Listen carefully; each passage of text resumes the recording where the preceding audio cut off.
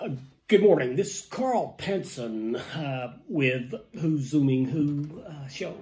I'm here this morning with Pam Lockwood. Pam is a co-star of the wildly popular television show, Partially Naked and Very Afraid. Everybody, I'd like for you to say good morning to Pam. Good morning. Thank you for having me, Carl. Well, Pam, thanks again for joining us, Pam. But I'd like to, we're limited time here on Who's Zooming Who Network. But I think we should just cut to the chase and maybe ask that one question that all my viewers and probably everybody out there in TV land would like for you to address. How does that sound, Pam? Okay, shoot.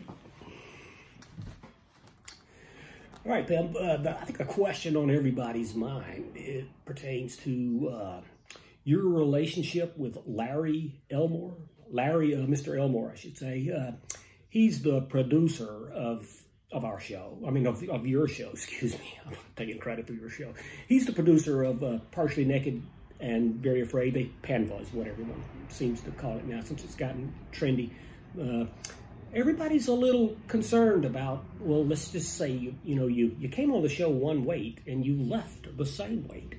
I mean, I can't detect any weight loss. That's highly unusual for, people on the show, the players. They dry up to nothing, virtually. Well, what do you say to that? Carl, you know I've got big bones. That's not real nice to talk about a lady's weight like that. I would never do that. I've seen your wife. She ain't exactly missed no damn meals herself. And you gonna call me Porky?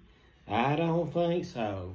Well, Pam, it's not necessarily my question. It's the screaming question that everyone out there in TV land would like to know.